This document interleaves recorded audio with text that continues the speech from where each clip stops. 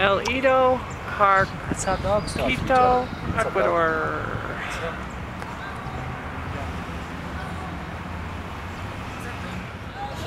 Frank, Yeah. what's your first impression of Quito when you first got here, the first day you went out? Well, Quito's a pleasant big city. It's a big city, but it's a pleasant big city because there's a lot of walking areas. And also there appears to be a central zone that's international in flavor. You know, I mean, there's just a lot of continental kind of feeling to it, you know, not because of the McDonald's and the Burger Kings and the Kentucky Fried Chickens, but Really?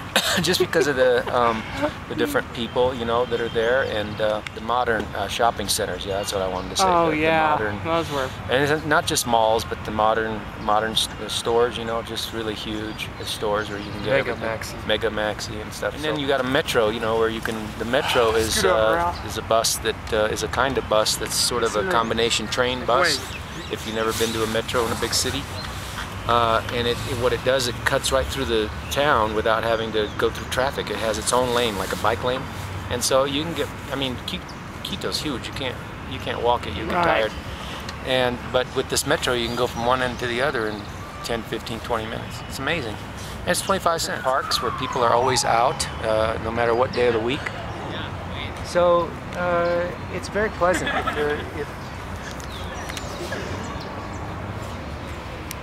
I mean, if a person likes big cities, you know, it's pretty pleasant, you know.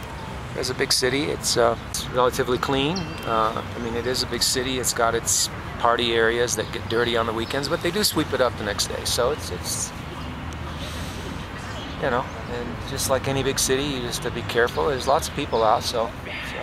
How would you compare Quito to Cuenca? What's your first thing that you would think of? Well, I don't think Is there anything that would be that you could compare? I don't think there's any comparison whatsoever. What about the historic district? Quito's a big city. Quito's a big city, like you know, it's metropolitan. It's like comparing Atlanta to Dothan, Alabama, or something. I mean, there's just no comparison. Okay. Or is it Dothan? I don't know. But you know, it's just much more cosmopolitan. It's not stuck on one little center area like Cuenca. And you know, there's just several parks, not just one, and they're huge. And it's just a never-ending big city, you know. Well, there's a lot of foreign visitors from all over the world. A lot of foreign cities are. There's just a lot to do. It's you know, Cuenca. You go to downtown, you go to a couple of restaurants, cafes. The next day, you go to the same restaurant, cafes. You know, you see the same people, run into the same people. This is a big city. It's not, you know, there's so many restaurants, cafes, and you don't have to go to the same ones. You can. It's just, you know, for people that like big cities, it's a pleasant big city. Now, some people don't like big cities. However, some of the negatives of big city are mitigated because the traffic situation. There's a lot of bike paths. There's a lot of walk paths, and with the metro, you really don't need a car in Quito either. It's more of a bike city. It's you know, I mean, it's a bike city. You'd want to, I mean, more than Cuenca. If you're comfortable with walking several miles a day, I suppose you could, you know, if you're comfortable with walking several 2, 3, 4, 5, 6, 7, 8, 9 miles a day, you know, if you got the shoes for it, whatever. I think that we've been walking at least 4. Oh yeah.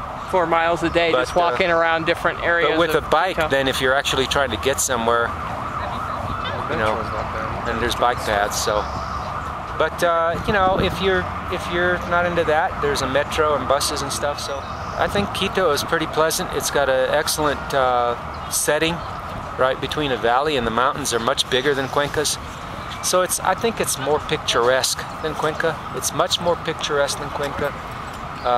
It's much more cosmopolitan. I mean, that's relatively speaking now, because it is, you know, still South America. But we still love Cuenca. I mean, we're not going to move to Quito or anything. We love Cuenca. Hey, we talking about I'm moving to Quito. No, you're not. No, we really like Quito's pretty pleasant for a big city in a South American way, and that people are out still, and there's a lot of outdoors, and of course the weather's just I noticed pleasant. It's still really family oriented here. The park yesterday was packed with children and parents and teenagers and kids. So if I was a person that liked big cities, Quito would be #1 on my list at this point.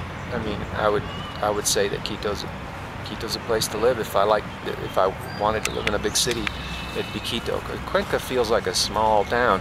When you look at the population figures, and it just doesn't really give you a sense of what it's really like to be in Cuenca. Even if Cuenca is 400 or 500,000, it doesn't really feel that big. I mean, you go to a city that big in the States, it feels a lot bigger, way more spread out. But Cuenca, it's got that little center right there, you know, a couple of roads, and I mean, it's pleasant. It's fine, you know. There's nothing wrong with Cuenca, but you know, big city lovers, Quito's the one. Quito's the place. Okay, well, thank you, Frank. We appreciate that.